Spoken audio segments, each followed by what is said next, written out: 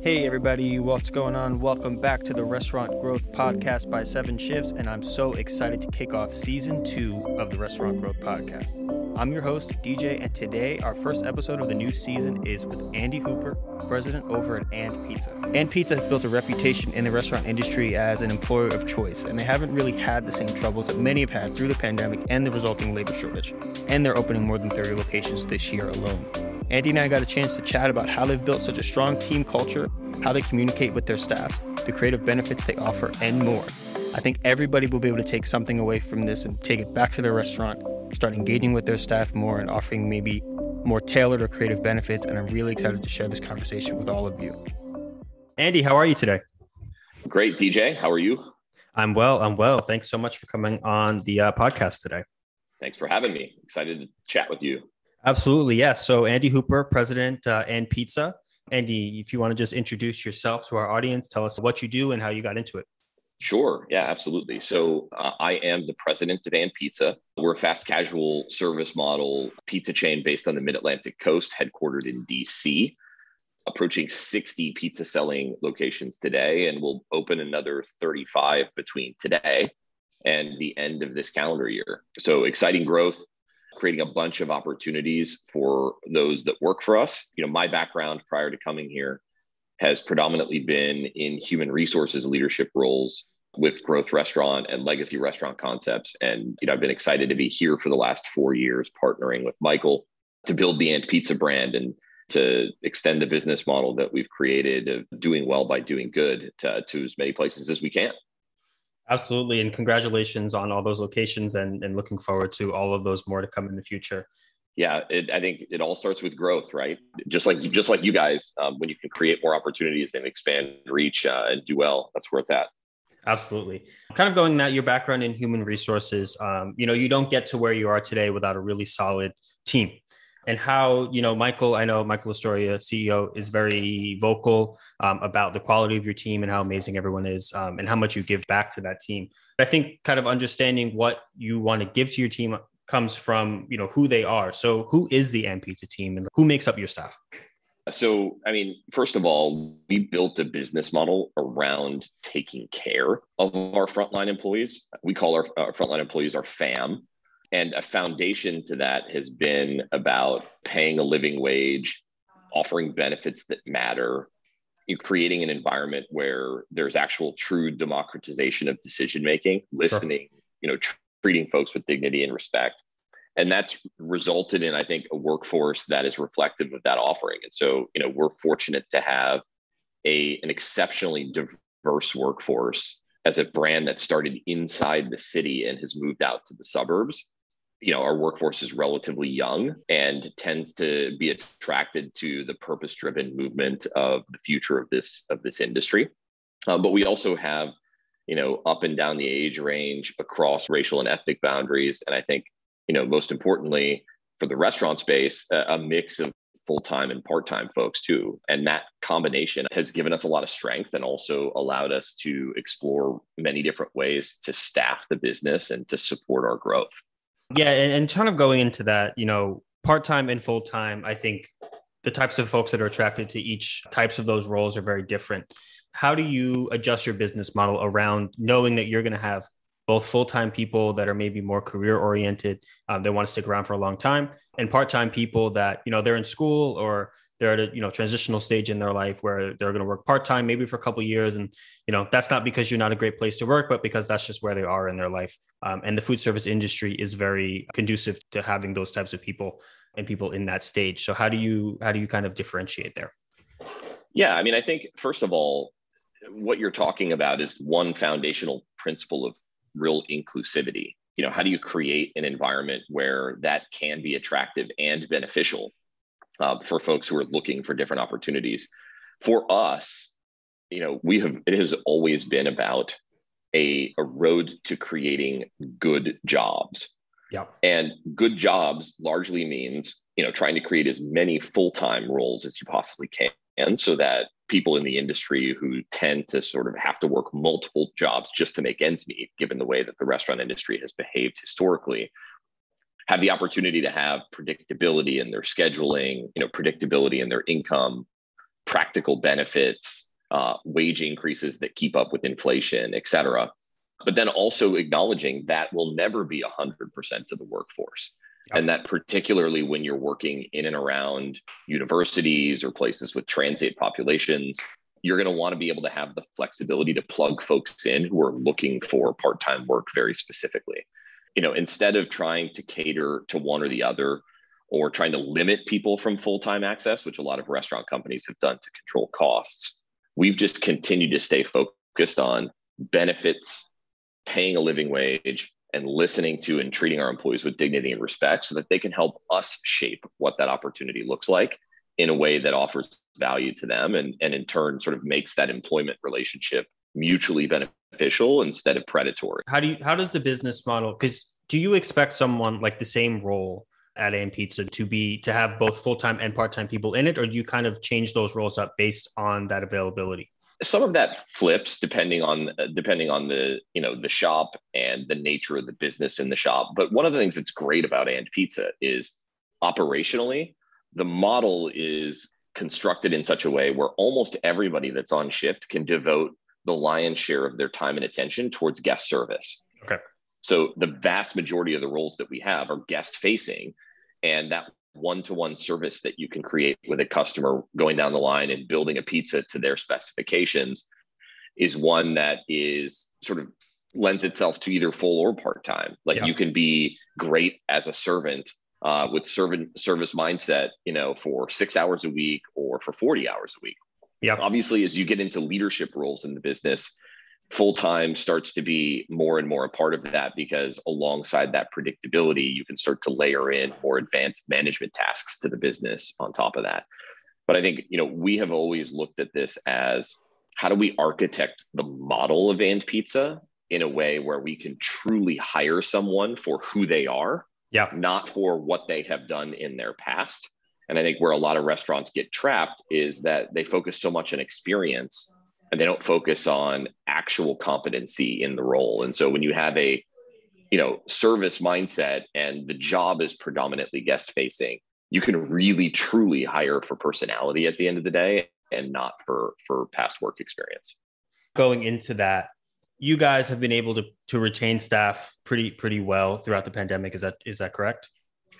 Yeah. I mean, the good news for us was going into COVID, our house was largely in order. So we doubled down on our workforce.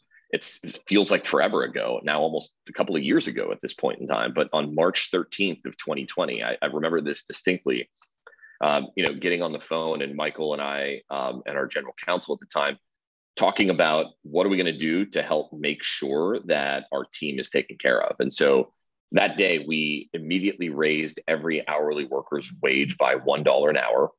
We expanded a subsidy rideshare program that we had with Lyft to keep them safe and give them transportation options to and from our shops when public transit was sort of being upended. We increased the practical benefits that we offered to them, and we guaranteed everybody's job for the first 30 days of COVID, while everyone else was just like cutting people and letting them sort of like, to the wind. Our willingness to put our family first has kept them showing up. It's allowed us to raise multiple rounds of financing intra-COVID. And that is an output of having a team that is dedicated and committed. I feel like we have a rock solid management team that's capable of running a much bigger company than this. We have a great setup with deep expertise to create higher paying, higher productivity frontline jobs. And look, we don't always get it right. Yeah. And, it's challenging even in this environment for somebody who does a lot of the right things. But I think our team gives us the benefit of the doubt because they know that we are focused on the right North Star for creating something that can weather just about anything, including this pandemic. Absolutely. And how do you communicate that to your staff, your core values to them, to make sure that they're, you have a big team, I imagine, probably over 1,000 folks with 60 shops. Plus or minus. Yes, sir. Plus or minus. How do you keep all of those people kind of guided towards that same, like you said, North Star? Yeah.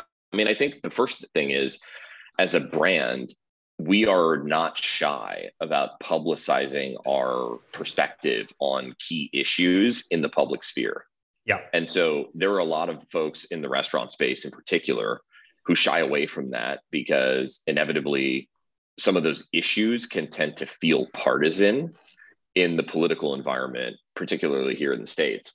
But I think if you step back from that and you treat the issue itself, like the issue of frontline wages is an issue that requires attention from the industry. And the industry's feeling it right now. You're seeing over the last 24 months, hundreds of thousands of workers just leave the restaurant industry altogether. And a lot of restaurant companies start to frame this as a labor shortage. But I think that sort of ignores the responsibility that we have as restaurant operators, that at the beginning of this, millions of them were furloughed and then asked to come back to work and work in an environment where they didn't know what they were exposing themselves to. There's a lot of uncertainty, a lot of changing public health guidance. And then on top of it, a lot of customers abusing them for now having to be enforcers of those pandemic protocols. And so because we wear that on our sleeve and our stance about what we care about and why is so public, that helps. And the second thing is when people come in, they have culture orientation right out of the gate. They're shown the core values and talk about why this is important. And we continue to remind everyone that, when we're trying to do things in shop to drive greater efficiency, it is not to drive greater profits into the pockets of the investors of the company. It's to reinvest that in the growth of the company and to try to create the highest paying, highest productivity frontline jobs that we can. Because we have the ambition to change this industry from the inside out. And I think the only way to do that is to be an example that is both doing right and profitable at the same time. Yeah. And it kind of goes to saying, they're not wondering what you're thinking because you're making sure it's heard and you're putting it out there in a bold way. Yeah. And I think that's not always popular and not always easy. And certainly some of our restaurant peers are not always super excited to see us holding that candle. But I think what's interesting is if you think about where the industry is today, we've been talking about this for years, and now the industry is here. And the pandemic was, for many of them, simply the final straw. Low wages, lack of benefits, unpredictable working conditions, cyclical natures of laying off and rehiring when it's convenient for an employer's balance sheet. All of that characterized food service jobs for a long time. And so as an industry, we have to recognize that if we can embrace and create things that are really attractive for folks, they're going to want to be here and they're going to want to grow in the industry with us. Absolutely. Yeah. I mean, none of this the pandemic certainly did not cause any of this to happen. This was all brewing. Looking back, even 2019, a lot of operators were saying they were understaffed. And it's for similar reasons. Going into the benefits and creating a good work environment, beyond paying, more than a living wage, which you guys do very publicly, what else are you offering to your employees that makes you stand out? And then further from that, what kind of influenced you to add those kind of benefits, or what about the employees, kind of brought you say, well, we should offer this for them? Yeah. I mean, I think there are some things that we do that are, kind of foundational. And then there's some things that we're getting into now in this next phase, now that I think we've seen base wages push higher for the entire industry, and, paying higher base wages is now table stakes, whereas before it was a very big differentiator. For us, we have always tried to stay ahead of where the market is and pull the market up to us. We've been sponsors of minimum wage legislation, both here in DC and nationally. And now we're starting to see that, catching up, which is great because it means the industry is getting ahead. I mentioned this partnership with Lyft, which I think is very creative. Historically, we used that as a subsidized benefit for folks working in our late night shops where public transit wasn't operating at odd hours of the night. We have a lot of late night business in DC in particular, where we sell pizza, up until 4 a.m. Oh, wow. We expanded that benefit to all day, every day for our folks. And so, family members at And Pizza have credits each month that they can use on rideshare. And, what that does for folks that's so different is, not only does it remove a cost pressure to the business through subsidy, but it also removes the decision, like trying to figure out, how do I get home? Or am I going to be able to catch that bus on time? Or do I feel safe right now during the Omicron wave riding public transit, even if I felt safe last summer? I think we look for opportunities like that to do things that are not just financial in their benefit, but also overall wellness in their benefit. And if you can remove stressors for frontline workers, you're automatically going to get a better product from them in how they service the guest. And, ultimately, there are a lot of wise folks in the industry who have, repeated the phrase that the guest experience will never exceed the employee experience. And that's true. The more you can pour into your frontline family members, the more they're going to be able to give across the counter to the customer. Yeah. And I think that mental benefit, especially specific to the Lyft credits, is so much more than just like the monetary value of it. I can imagine working a late shift, wondering how I'm going to get home by myself safely. My family members, my partners, my siblings worrying about me working late. It just takes all of that out of the equation and just makes for a happier, healthier workforce. Are there any other things that you're doing, looking towards now? Of course, you don't have to reveal anything that's maybe in the works, but kind of what inspires those creative benefits? Yeah, I mean, I think usually what inspires them is direct feedback from our family. Okay. And that's why it's so important to continue to look at that. When I mentioned earlier, the importance of democratizing that decision-making. Yeah.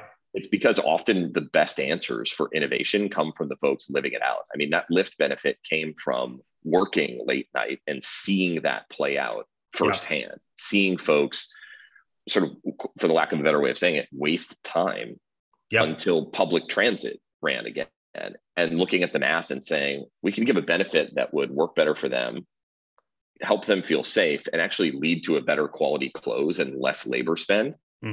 Everybody wins in that scenario. And so we look for situations like that. We're looking at creative savings vehicles right now. A lot of frontline hourly employees don't save for retirement because that's not even on their mind. Yeah. But ironically, by not saving for retirement, sometimes there's also no saving muscle being toned at all. And so we're looking at creative ways to get people saving that still give them access to that aren't traditional retirement savings vehicles, but that might be turbocharged. We're looking at creative employee recognition tools and how we might be able to use things like, for example, people's punch, time clock punches on 7 shifts to underwrite, benefits for them, where people are looking for indicators of someone's reliability.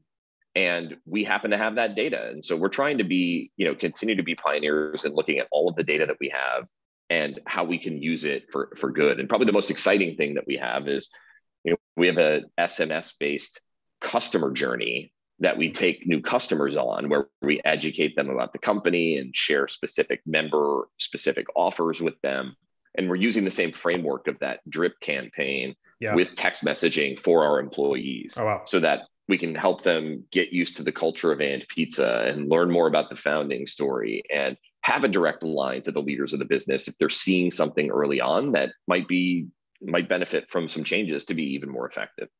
Absolutely. And you mentioned soliciting staff feedback as well. Is that something that you do systematically, or is that something that's more just, you got to keep your finger on the pulse of what people are talking about? It's both. I would say that COVID related manifestation of that is a bit different than it was pre. Sure. Pre, we had a quarterly all tribe, which was our moniker for our family pre-COVID at the time, but an all family member meeting in each market every quarter, where it was literally face-to-face, programmatic, systematic, and we would gather that feedback and then make changes accordingly. Now, with that sort of not as much of a tool we have been able to leverage for the last 2 years in the same way, we've really leaned on that SMS platform, and we encourage people to text in directly to us. And, the other thing is every employee in the company has, access to my cell phone, to Michael's cell phone, so they know how to get in touch directly. And so we get a lot of direct ideas. In fact, the other day, one of our family members shot some pictures of one of our pizza shops and said, we probably need some more paint here. Like, this shop could use to be refreshed right now. Yeah. And that led to the design team putting together a proposal and the operating team looking how to incorporate it in. It's like, that kind of stuff is great when you have folks that are stewards of your brand and of the space, and they feel like they can reach out directly, often cuts through a lot of the red tape that exists and continues to foster that culture of openness and democratized decision-making. And they tell people about it, right? Like, if a family member gets a response directly from the CEO of the company and we act on it, that spreads like wildfire. Yeah. And now all of a sudden, every idea is coming to us. And, are all of them feasible? No. Yeah. But are many of them feasible and probably better than we could have come up with as executives of the company? Absolutely. Yeah. And because you have that, it also, gives you that direct line into the shops as well that you may not have. If people don't want to be open and transparent about how they feel, and it seems like you're doing everything to facilitate, people may have the direct line, but they might not feel comfortable using it. It seems like through everything that you're doing and practicing what you're preaching, people do feel like their voice is heard. And that's amazing. My last question really is a little bit more around, you're offering a pretty great job in the restaurant space and you're really, staying ahead of the industry, but I can imagine hiring still isn't automatic for you. What's your approach to hiring and like, where are you looking for people and like what's your interview process like? In short, what's your strategy when it comes to hiring? Yeah, I think first and foremost, our focus has always been on providing quality jobs and higher wages as the single clearest way to say to our workforce, like, we care about you. Yeah. And that word gets around. Yeah. Pre-COVID, we probably had several hundred applications for almost every new shop that we opened. Wow. Because that reputation was out there in the space. Yeah. Obviously, if you take 1 million people out of the workforce in the restaurant space and you raise everyone's competitive juices, we're not seeing several hundred applications for every new opening we have now. Yeah. But we are seeing more than others, and we're able to be ahead of the curve because people see us as like the leader in the space. And so are we immune to the challenges of staffing, especially when you then also wipe out 25% of everyone's workforce due to COVID-related illness or whatever? No, like, we've had some challenging days, but I think the business model is proof that paying workers a living wage isn't a pie in the sky idea. It's functioning, even thriving business model. We hope that other businesses sort of see the light, continue to go after that with us, because I think what helps make the restaurant industry attractive is if there's optionality and opportunity at that level across the board. Like, what will make restaurants successful is not just, is there one restaurant operator who's better than everyone else? Yeah. It's, does the industry have a good reputation? And, it's funny because it's not that we don't do this to make the life of business owners difficult. Like, we do it because it lifts people out of poverty and it creates opportunity and it raises the benefit of working in the restaurant industry, which I know firsthand as an employee myself who started at minimum wage back in the day. Like, it's a great industry, one where you can truly create amazing opportunities. And I think that's what we see as the most important part of our recruiting effort today, is to be the brand steward of what a good restaurant job, what a good frontline job could be. I mean, and it seems like that's what, you guys are able to do that pretty well. So, I commend you for that. I guess just last piece here, you've been at Pizza 4 years, seen a tremendous amount of growth. What advice would you offer to maybe someone who's in, less than 10 locations, looking to grow their brands a little bit, and they want to make sure they're putting everything in place to get to that point?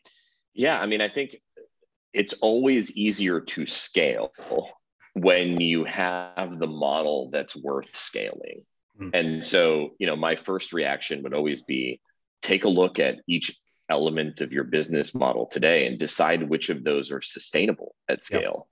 If you're getting there by cutting corners on the quality of the product you're serving, or cutting corners on the amount of pay that you're giving to your employees, that's not a scalable model because it's a little too fragile. I think people figuring out what the value proposition is early on and using that opportunity to get that into the wood is really important. And the other thing I would say is being clear-eyed about what it is that differentiates you. Like, what are we here for and why are we here and why this and not something else? Because the industry needs true innovation, maybe not in product, but in people management strategy and in value proposition. And so if it's just the next best version of a thing, it can be a little bit harder of a grind than if it's truly trying to reimagine portions of the industry that need reimagining. Yeah. I mean, the food is not going to change dramatically from, even 100 years ago, but, I think the business and the way we treat people is really what actually needs to evolve. Yep. And I think, what we're seeing now, particularly with Gen Z, right, is this continued focus on what's under the hood, not what's there, but like, what does this company believe? Are they going to be sustainable? does that sustainability extend beyond their product to their employment practices? Because people, especially young consumers, want to support a brand that's going to be around 25 years from now. Yeah. And, they sort of almost treat it a bit like an investment, where if I'm going to be giving my dollars and my time and energy here, I'd like for this to be a thing 25 years from now. And I think companies need to have an eye towards what that sustainability looks like. And the sustainability needs to extend to the employee base as well. Yeah. And that's just what it comes down to, is presenting yourself as an industry leader and making sure that you're staying ahead. Thank you so much for coming on the show today. Thanks, DJ. I appreciate it. Absolutely. And where are you opening right now? And are you hiring? Yes and yes. So opening today, as a matter of fact, Amazing. In Philadelphia, in downtown Philadelphia. And those 35 units between now and the end of the year are between Richmond and New York City, up and down the mid-Atlantic coast, all over the greater DC area. As a show of good faith, anybody listening, you can text me directly. You can text us directly. In fact, if you're looking for an opportunity with Ant Pizza, you can text us at 20003 with just hashtag careers, and we'll get back to you and find you a place near us where you can join the fam. That's awesome.